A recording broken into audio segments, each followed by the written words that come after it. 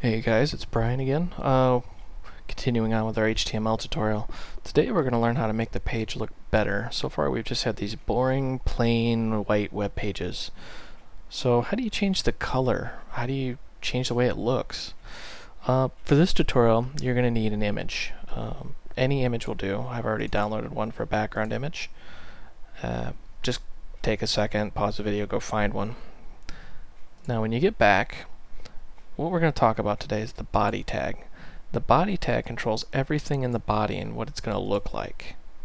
So let's say, first thing we want to do is change the background color. So we'll say BG color equals, and let's say black. We want a black web page. Save it. Go to our web page, refresh. Well, now we have a black web page, but where did our text go? Well, it's still there. It's just our text is black, so you can't see it. Well, let's fix that.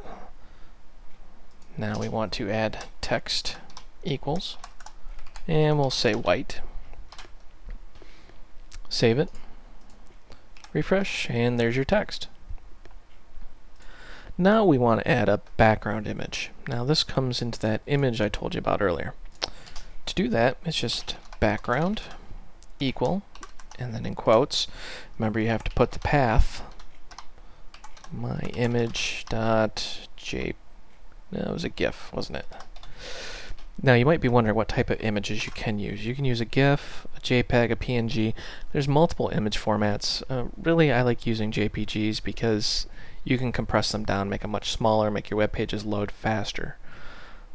GIFs and PNGs are popular because you can animate them. You've seen the little animated images out on the web. Most of those are, GIFs or PNGs.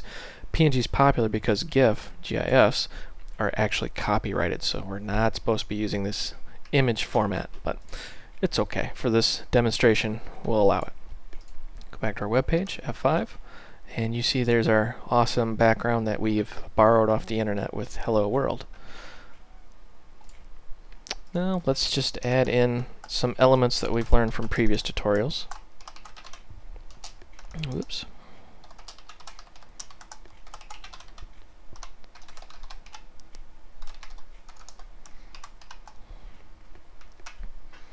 And let's just kind of really quickly slap all this together.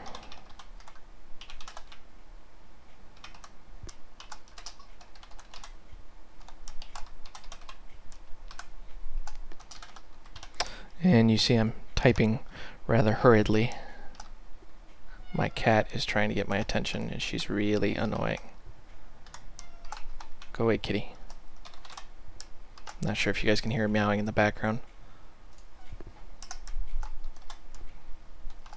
For some reason she only wants my attention when I start typing. It's because she knows I'm not going anywhere. Okay, now we've got our web page with a black background, white text, and our image. Now you might be asking, what's the point of having a black background and an image at the same time? Well, while the image is loading, you might want to change the color. Something similar to what your background image is going to be. We're going to have Hello World. We're going to have it in Arial. Whoops, we forgot a quote. We're going to have it in red, and the size is going to be 7. Hard return, then our Chuck Norris image, 2 hard returns, and then just the text Chuck image. So let's see what this looks like. Hello World, Chuck Norris with the text Chuck Norris. Now remember, this text right here is actually part of the image. We can't edit that. Okay, I lied. Technically you can load up Photoshop and edit it, but for this tutorial, you're not editing it. So I hope you found this tutorial educational and entertaining. I'm sorry about the cat swatting at everything. My hope is that you see now how some of these web pages you've seen out on the internet are actually built and how easy it is to put all this together. Thank you for watching.